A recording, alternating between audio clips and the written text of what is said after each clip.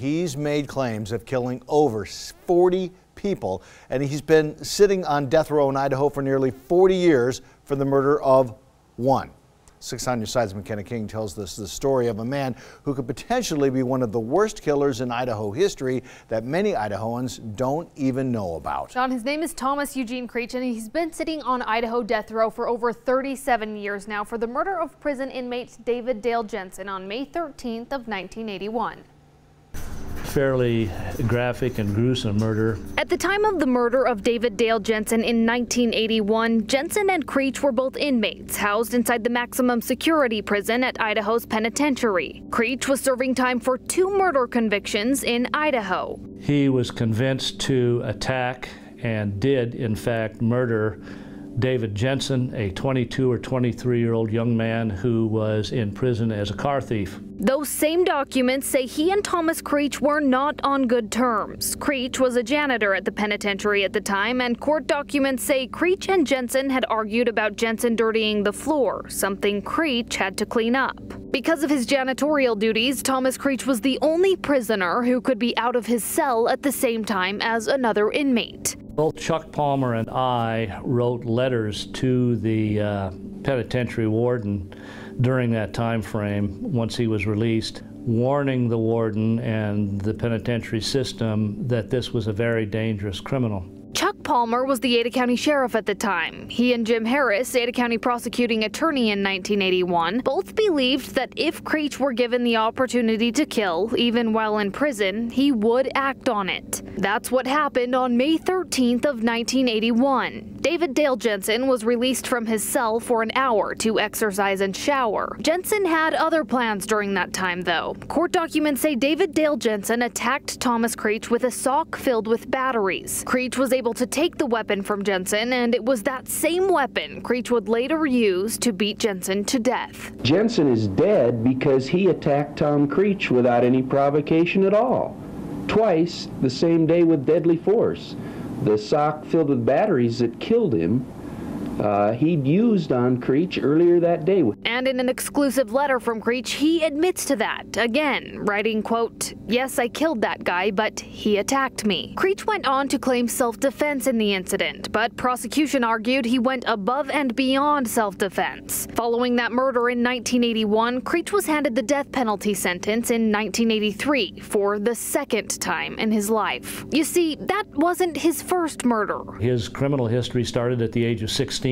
Former Ada County prosecutor Jim Harris says Creech spoke to him about his childhood. I think it was potentially the loss of his father at a very young age, particularly since the man essentially died in his arms. His first enemy, I think, the first attempted murder was the male nurse that failed to get help to his father before he died. The Journal News out of Hamilton, Ohio writes that Creech claims he committed his first murder at the age of 17 by, quote, drowning a friend in New Miami who he believed was responsible for the traffic death of his girlfriend. The paper also states Creech claims to have killed 5 people from a motorcycle gang in Ohio for, quote, satanic cult worship rituals. In a United Press International article from 1986, writer Steve Green says Creech ran away from home and claims to have killed a man in San Francisco in 1965. During that time in San Francisco, sources say Thomas Creech became involved with the Church of Satan before it was officially organized in 1969. In 1973, Creech married Thomasine Lauren White. That same year, both of them were wanted in the connection of the murder of Paul C. Schrader in Tucson, Arizona. The Tucson Daily Citizen paper on January 4th, 1974 reports Paul C. Schrader was stabbed to death at the Downtown Motor Hotel in Tucson, Arizona. Creech was arrested for the murder in Beaver, Utah, and taken back to Arizona to face charges. But after hours of deliberation, 23-year-old Creech was acquitted of the Tucson murder.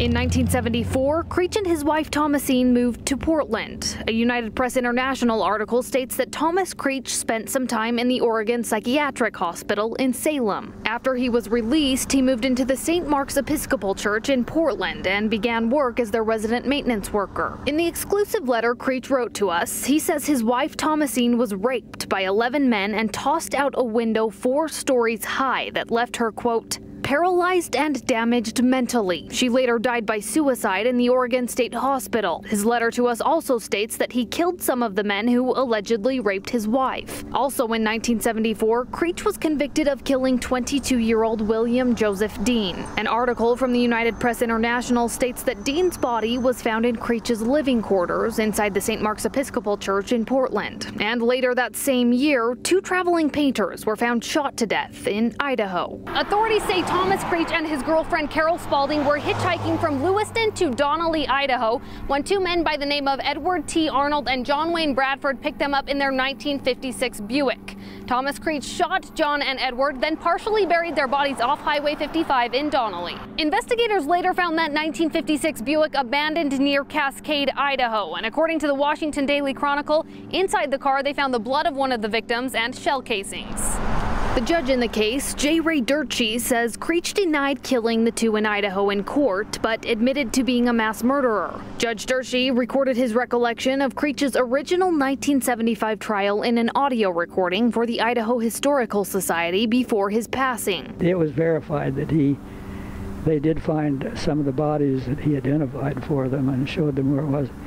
That was his defense in my case. He says, my goodness, I'm admitting I've killed all these other people. I wouldn't deny this if I'd done it. A statement from the Idaho Supreme Court notes, Creech has admitted to killing or participating in the killing of at least 26 people. The bodies of 11 of his victims, who were shot, stabbed, beaten, or strangled to death, have been recovered in 7 states. They found a large number of skeletons that Tom led them to in a mine shaft in California. Judge J. Ray Durchie also made this statement inside the courthouse in Wallace, Idaho. Law enforcement officers were worried about him in the trial, worried about security because there were rumors going around that he'd been a member of Hell's Angels and they were going to come up there and break him out. When I moved him up to Wallace to try him up there where there hadn't been any publicity about his case. Judge Durchie found Creech guilty of the Donnelly murders and sentenced him to hang in March of 1976. At that time, Idaho's law stated a first-degree murder charge was a mandatory death sentence. That law was later ruled unconstitutional by the Idaho Supreme Court in 1979, and Creech was sentenced to life in prison. That didn't sit well with Sheriff Palmer or prosecutor Jim Harris. In our opinion, Creech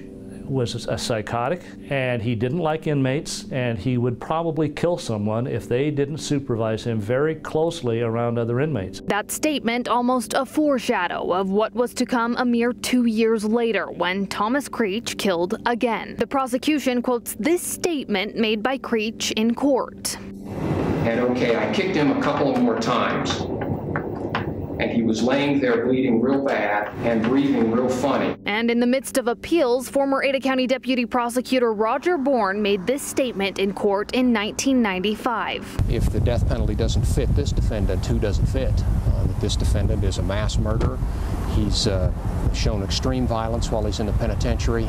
If the legislature didn't intend it to fit this defendant, who could it fit any better? Creech was scheduled for execution again in 1999, but on June 14th of that year, the federal district court granted a stay of execution. And as of 2019, no execution date is set. And coming up Sunday at 10 on 6 on Your Side, we'll attempt to uncover the cost of death row here in Idaho using the Thomas Creech case as an example and try to find out how much it's costing Idaho taxpayers to keep him housed on death row. And fascinating. I think we should point out this video was not provided to us by the Department of Correction. Right, that's video that we obtained by ourselves. Our and actually photographer conversed and I, with him. Exactly. So we went in and we toured death row and we asked him if we could take some video of him on death row and moving around in his cell, and he was very, he was very kind about it and let us take that video. Okay, more to come. Yes. All right, thanks, McKenna.